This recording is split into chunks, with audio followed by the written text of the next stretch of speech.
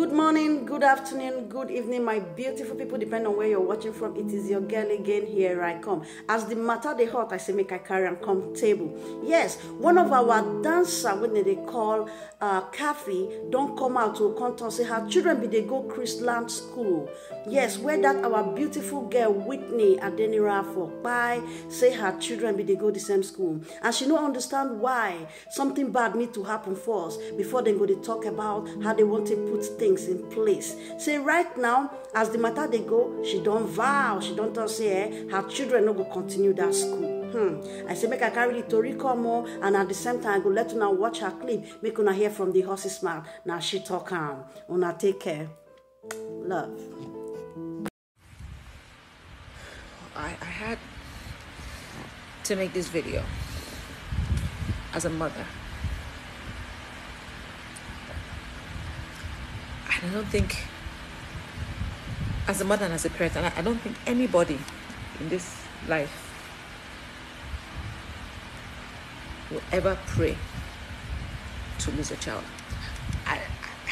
There's it's inconsolable, because it's a grief that you carry forever. Like there's nothing that can replace it. You know, I'm speaking out, not just because I'm in solidarity with Whitney's mom, but also because my children go there. This is a school that I used to be so proud of, and I thrive to put my children there because I believe in the system. In the 80s, the foundation at which Chrisland was built upon. This is not it. And this is one too many.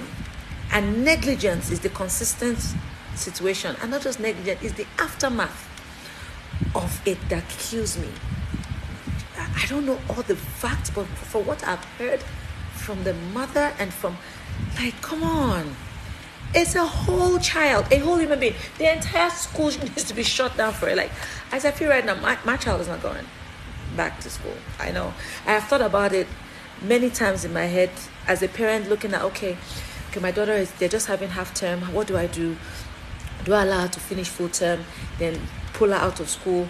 I'm thinking, okay, does the school do home, because I've paid already, does the school do homeschooling for her till I find another school? Because definitely my child is going to have to leave Chrisland, because I can't. The position I am, that God has placed me in this world, is not one with a small voice. And a whole child is dead. Like, literally, you can't get that child back. Like, nothing. We're dealt with what we do. We're dealing with another one now. Like, it's becoming a consistent pattern where systems are not properly put in place. It now looks like we need to sacrifice our children before a system needs to be checked. So before molestation is checked, a child has been molested. Before safety is checked, a child has to die. So before maybe a bus is checked now, a bus needs to turn over. I be God forbid, but if I say right now, the school system, we need a major fatal situation to happen before basic requirements. And not because accidents cannot happen. It's even what you do during and after that even makes us understand that circumstances beyond our control can happen. But when circumstances beyond your control has happened, out of you even neglecting the fact that certain safety checks, that's why you see in the Western world sometimes, and in establishment that I've seen, also operating on such standard, are very, very, very, very to the letter T when it comes to safety. In this part of the world, we always think that since it never happened for 4 years now, it not go happen now. So there are certain things that we're lackadaisical about because it hasn't happened for a long time. That's why it's called safety, because we don't know when it's going to happen. That's why it's called checks, because we don't know it's going to happen. It's like the airplane that we fly every day, they should not do the checks because that particular plane has not crashed since it has carried 10 passengers. Like, what are we saying here now? Why must we lose lives before we sit up in this country? Like,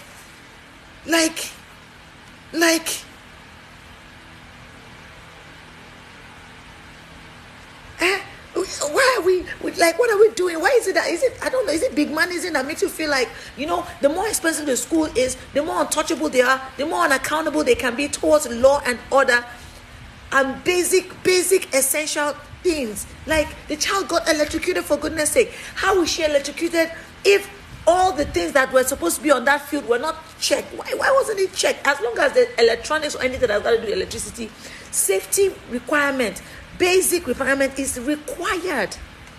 The kind of electricity that will shock a child and burn her to death, put her in that situation. There is a major negligence there, and we're not hearing, like, oh my gosh. Come on now, pikin oh. Pikin oh. Pikin person take care and train from pikin, nothing to her for house. Go school, no come back.